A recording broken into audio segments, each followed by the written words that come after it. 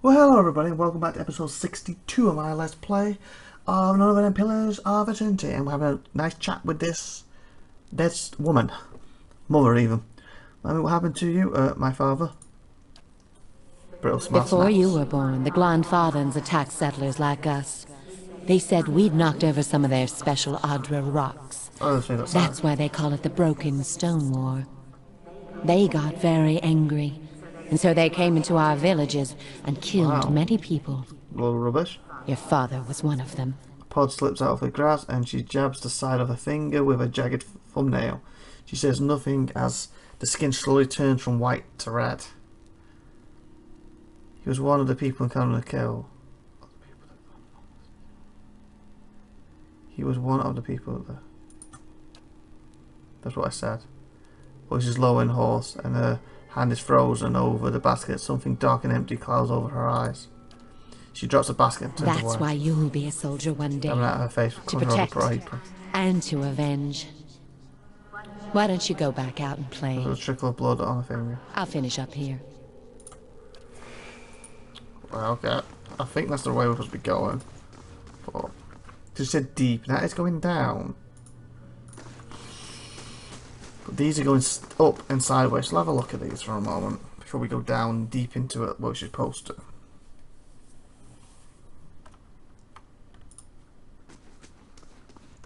Ah.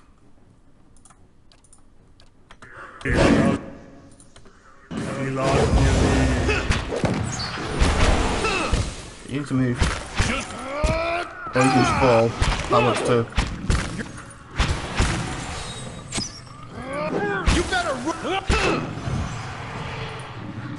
Spiders have taken up residence in empty shelves.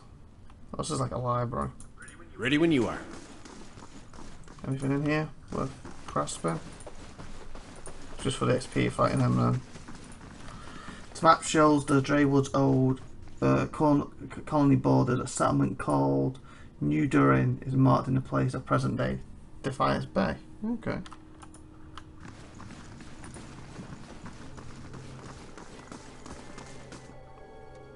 So we'll have a look up quick and then we'll head down where we're supposed to be going.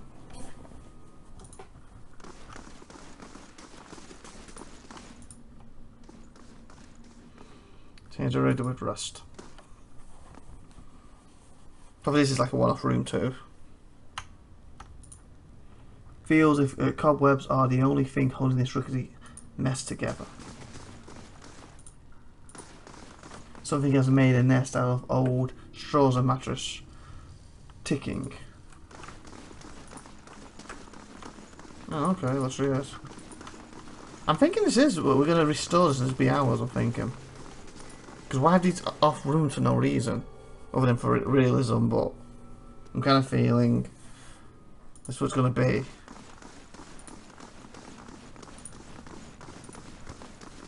Maybe he stays in caretakes with her and builds it for us, might have enough money or something.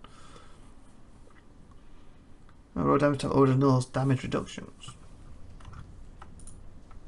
Silver chest slugs gleam inside the barrels.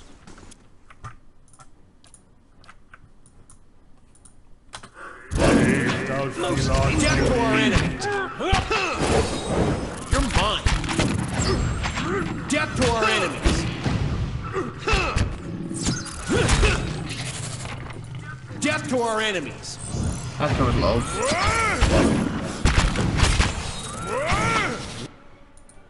You'd be good to use your little heal thing for everyone, just saying. Lava will be on... Lava will be on seat! I think we got this, but just be safe. Not a problem. We missed one.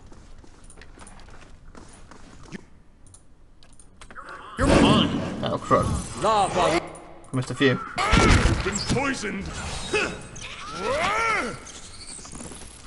Caramba! You're mine! This is infested. Death to our enemies! Death to our...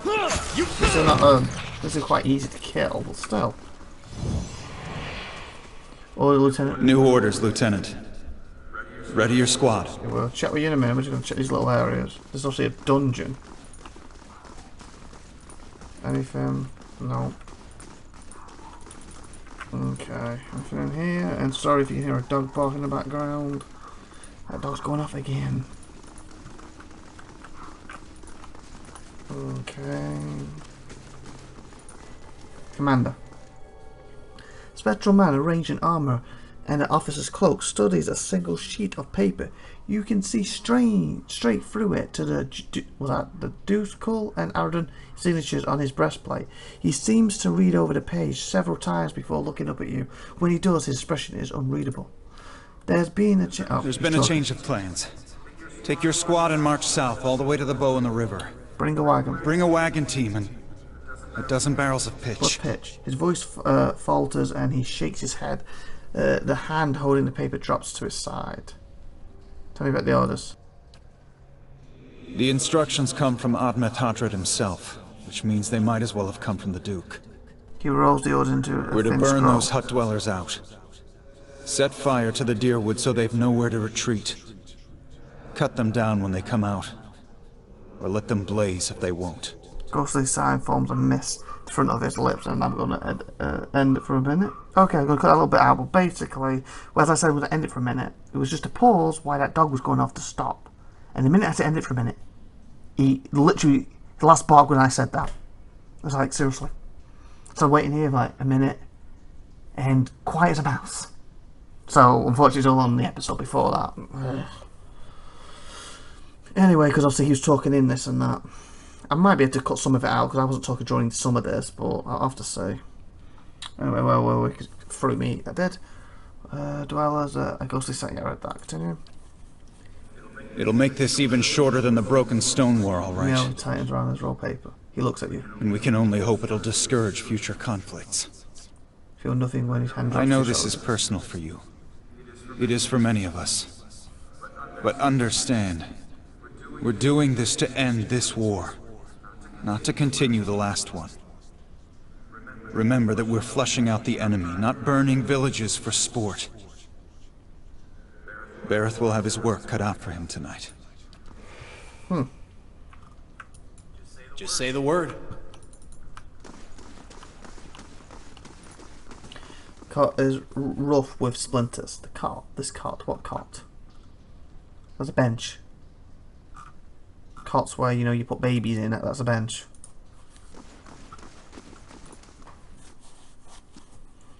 Serves to affect the action speed of characters and reflects the defense. May also be used in conversation and scripted interactions. Okay. Guess it's that way. How big's this room? Not bad. We'll take those farmers by surprise. So did they use this to escape, to attack the farmers then, I guess? Almost time. Di and Heather scouted the village last night. They're rounding up the rest of the party now.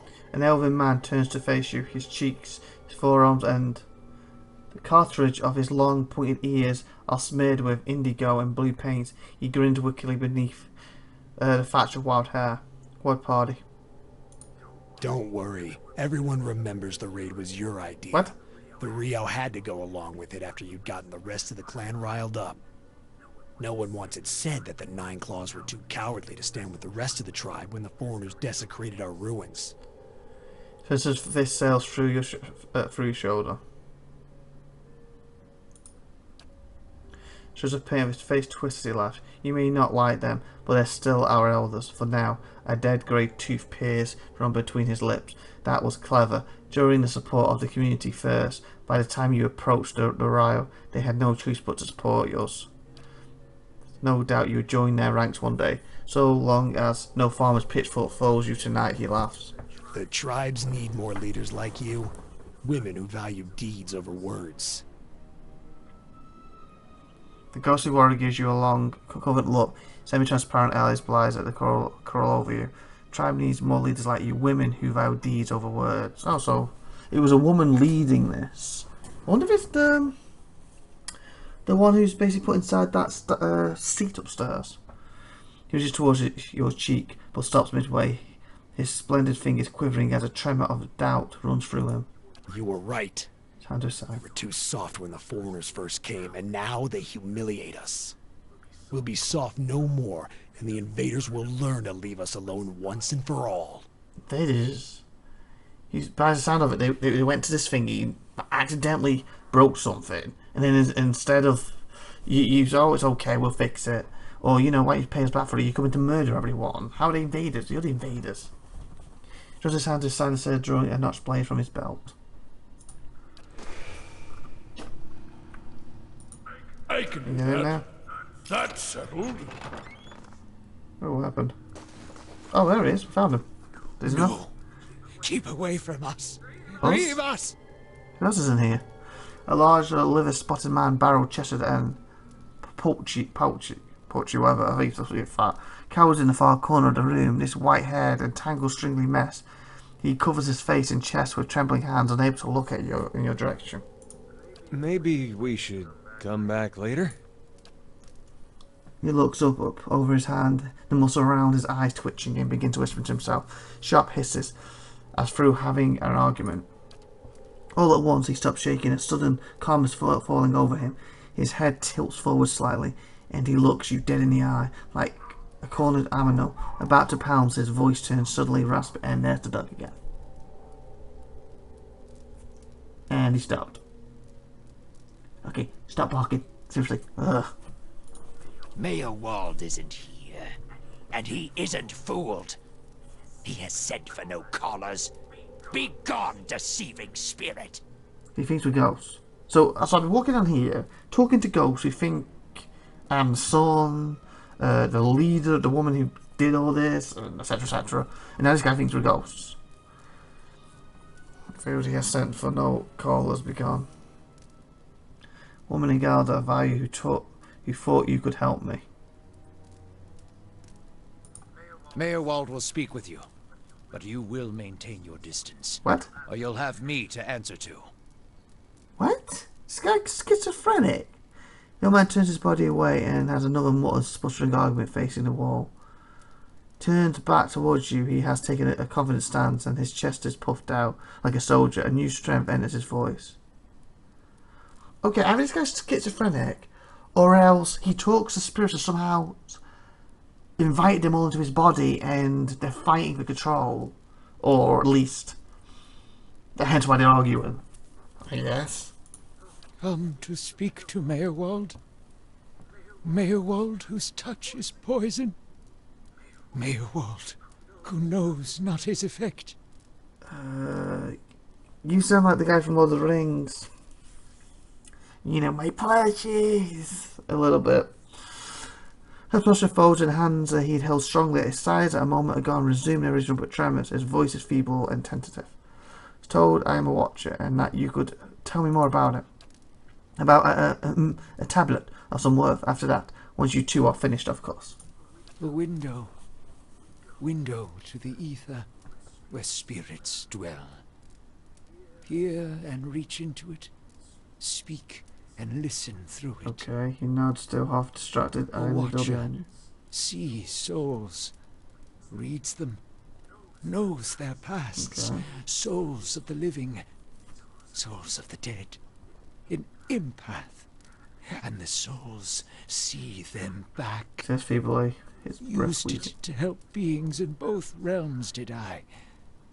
What the gods wanted of me, thought I. Okay, so what's that basically? A window to the ether.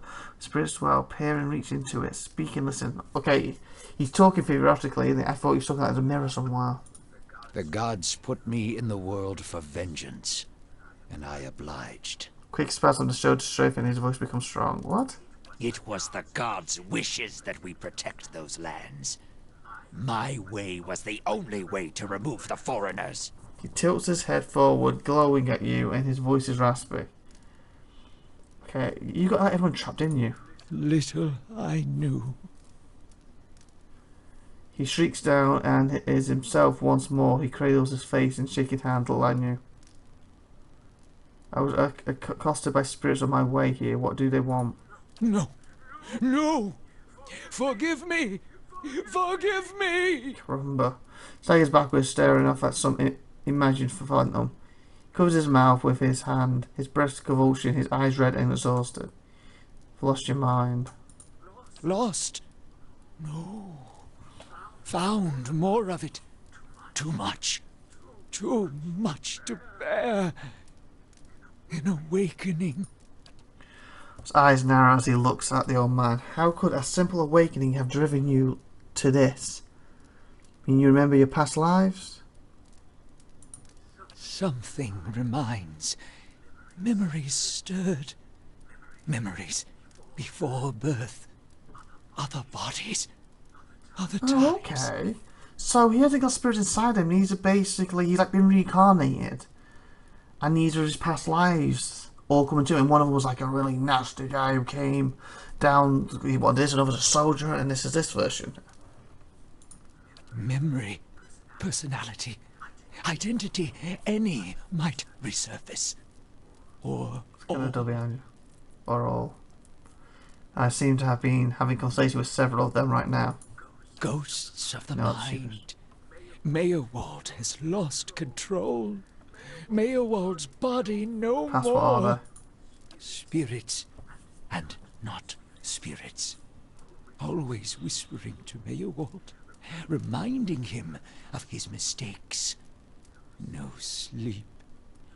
Watchers see memories before them, form them from the essence of their own souls.